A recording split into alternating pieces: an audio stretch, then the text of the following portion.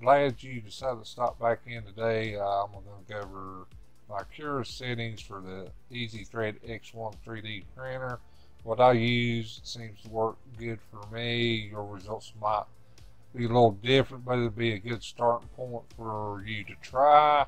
So we're going to get to it. We're going to go over here to first thing is quality. I got mine set at 0.2. I tried 0.12. I didn't like it, so I went back to 2. The shells, line count, I usually 2 to 3. Right now I got set at 2. Top layers 4. I'm trying out because my top layers ain't been doing too good at 3 or 2, so I'm trying 4 right now, see what the results are.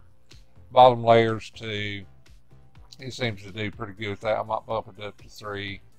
I'm still kind of tweaking, but they seem to work pretty good at what they're set at right now.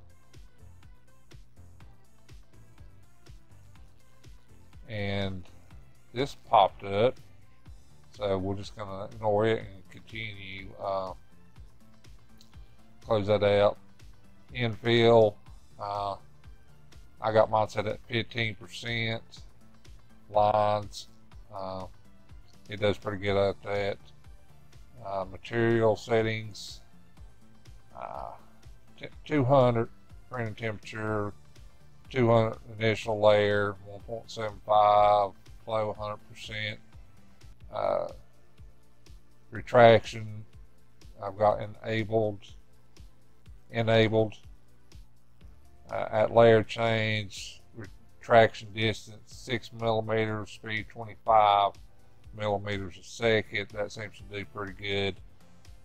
Not a lot of stringing, very little to none at all. We'll close that out.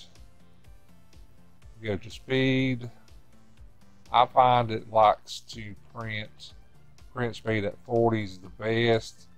I've tried slower, but it seems to print better at 40. Same way with the infill, top and bottom layers, and travel speed. And I've got the equalized flow, filament flow. It seems to help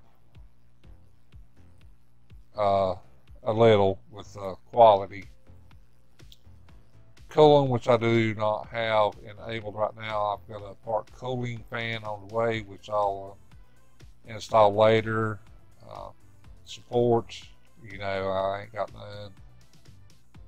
Build plate adhesion, I've used skirt 3 counts. It helps prime the nozzle and everything to get a good print.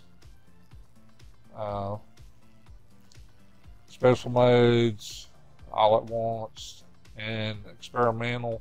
I've got coasting disabled.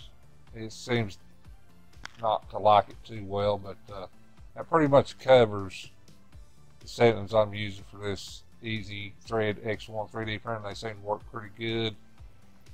It's still tweaking on a little bit, but this will be a good start for you to start out. I hope this helps. I hope you enjoyed the video, and I'll catch you all later.